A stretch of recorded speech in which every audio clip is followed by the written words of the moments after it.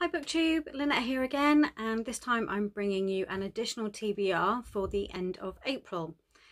In the middle of April, the Under the Covers book blog and Peace Love Books announced that for their Romanceopolly that they're doing for 2020, they are hosting readathons as well. And the first readathon is happening from the 27th of April to the 3rd of May. So it starts the day that this video is going up. They have set 7 additional challenges for you to try and link your books up to, and also match them with a square on the board.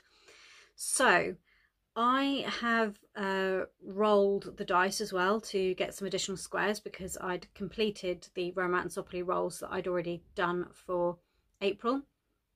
So here we go. So the 7 challenges are: number 1, read a book where the cover has the same colours in it as the square that you have rolled for Romanceopolly. Number 2 is a book that it was recommended to you. Number 3 is a book that's already on your TBR. Number 4 is a debut book or author that is new to you. 5 is the longest title on your TBR. 6, the book has to have an animal on the cover. And prompt number 7, the book has to be a standalone. You can have 1 book per challenge, so you would then be knocking off 7 squares on the Romanceopolly board, or you can fit as many of the challenges into 1 book as you possibly can. I've tried to make this as small as possible, so I've actually got 4 squares that I'm hoping to complete across the 7 challenges for Romanceopolly. So the first book on the TBR that I'm hoping to complete is the seasonal square for spring. For this square, you had to pick a book that had green or yellow on the cover, or had a word in the title that related to spring. I've picked Heart of Eden by Caroline Fife because it has the required colours in the cover, and I've already set this against the challenges for a book that's already on my TBR because I've had it for a few years now, and also for debut or new to you author. I've never read anything by Caroline Fife before, so I'm looking forward to seeing how this turns out and if she's an author that I will like enough to follow in future.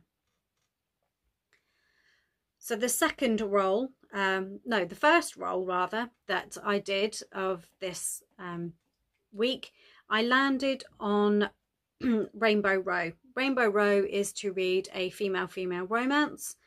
This is a bit out of my usual genre that I'd read, so I've actually managed to fit this into 2 of the challenges as well.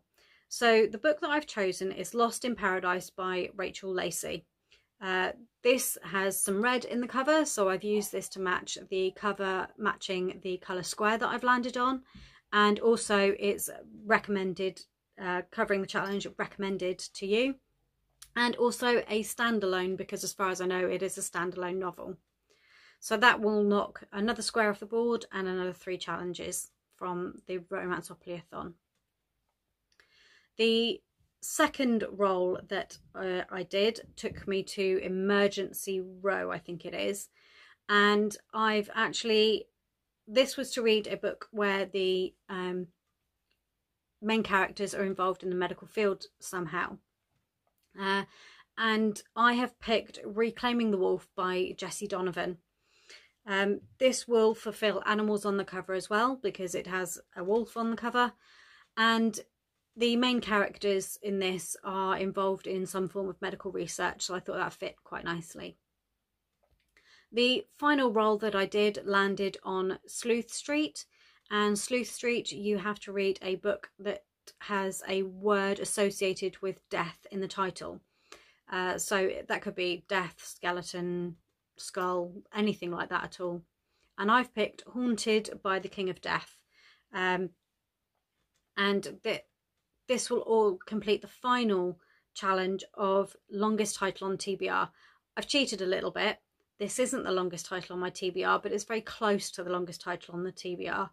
Unfortunately, the longest titles on my TBR are books that are in the middle of series, and I haven't got up to that point in the series yet. So this was the next one down where I could actually carry on and read it without actually getting ahead of myself in a series or it being a standalone. So this will be the next one that I read. So technically it's only one letter less than the longest title on my TBR, so I'm not cheating too much.